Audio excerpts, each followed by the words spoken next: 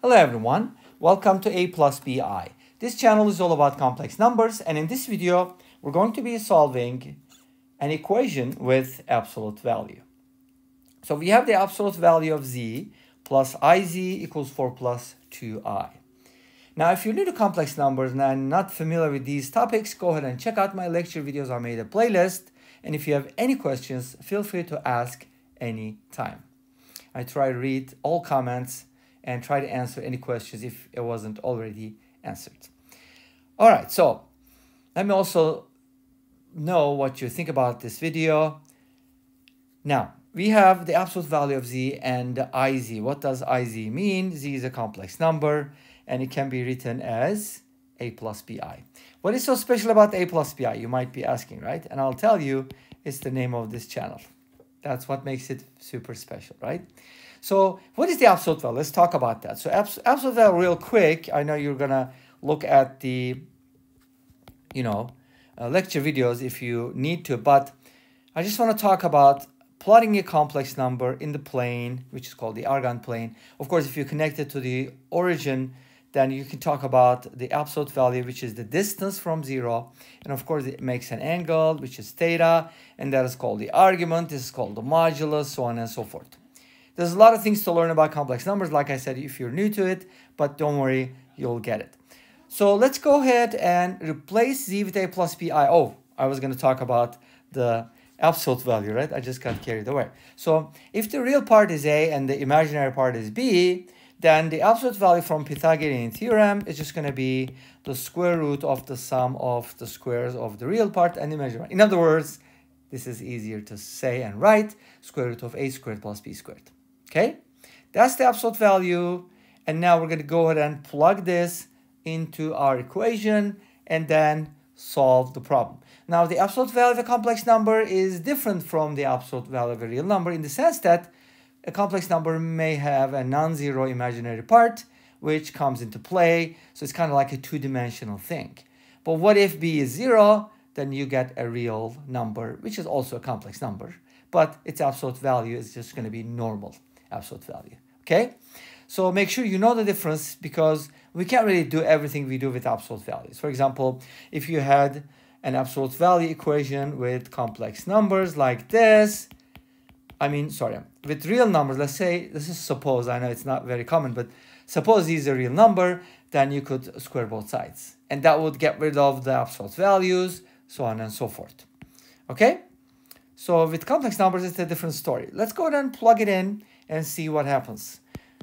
Square root of a squared plus b squared plus I times z, right? That's what we have, which is a plus bi equals 4 plus 2i. Now, we could also solve this problem by guess and check. Well, that would probably take forever, don't you think? If you had a multiple choice, yes, I would encourage it, especially if you are not sure how to do it. I guess even if you know how to do it, it's still worthwhile because it's going to be much faster. Well, sort of, right? Depends. But I think it's going to be something you need to take advantage of. So let's go ahead and distribute. This is not complete. Plus ai plus I times I is I squared, so that gives us a -1. Oh, one of the things that you should never ever forget. I squared is always -1. That's how it's defined. So it's going to be minus b.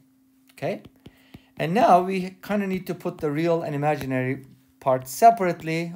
In other words, put these two together and then identify the real and imaginary parts. This is fairly easy to solve. You know why?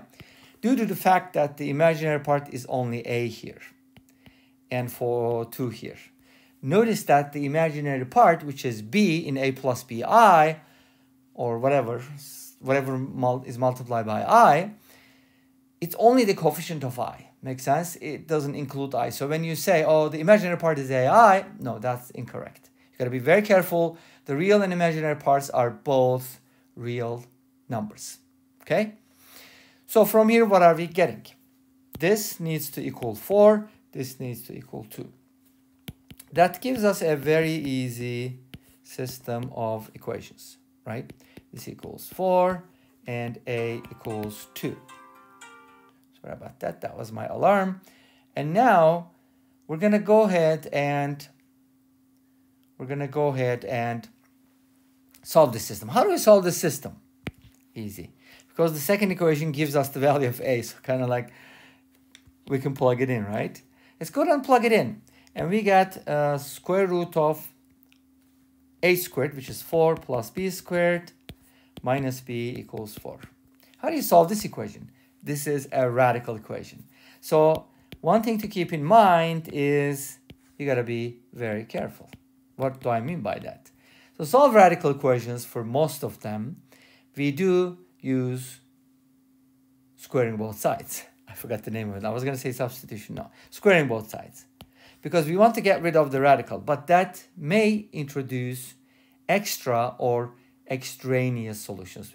Extraneous solutions are solutions that don't satisfy the original problem, but they just pop up because of squaring. For example, 4 equals 4, but if you write this as negative 2 squared equals 2 squared and just square root both sides and disregard the absolute value, in other words, this doesn't imply negative 2 equals 2. I don't know if that was a good example, but hopefully you get the idea. Here we get b squared plus 4, switching sides, and then this one is going to be b squared plus 8b plus 16. Now this is a very nice equation because we did not even get a quadratic, which means we're only getting a single b value, which probably means that that is going to be a good solution. Let's subtract 4 minus 16, that's negative 12. And you can go ahead and divide both sides by 8 and simplify the fraction. That will be negative 3 halves. So b would be that. What is a? A is 2. We already know that. A is 2. B is negative 3 halves. So how do you write the solution? Z equals a plus bi, which is 2 minus 3 halves of I. Wow. I usually expect to get 2 solutions for these kinds of equations, but I guess sometimes you only get a single solution. Now, I have a good question for you. Do you think is there another way to solve this problem? What do you think? Let us know in the comment section, because that's how I could think of it, you know? The only method seems to be available, but you could find the method, make sure to share with us, okay? And then I'm going to go ahead and show you the result. If I didn't make any mistakes, this should be accurate, okay? 2 minus 3 halves of I. Hopefully, Wolfram Alpha is going to give us a solution, and hopefully I did not forget to include it. Yes, I didn't. Ta-da! Yay! Of course, it writes it in slightly different form, but if you wanted to write it this way, which I wrote it because it's more standard, that's fine as well. And this brings us to the end of this video. Thanks for watching. I hope you enjoyed it. Please let me know. Don't forget to comment, like, and subscribe. I'll see you next time with another video. Until then, be safe, take care, and bye-bye.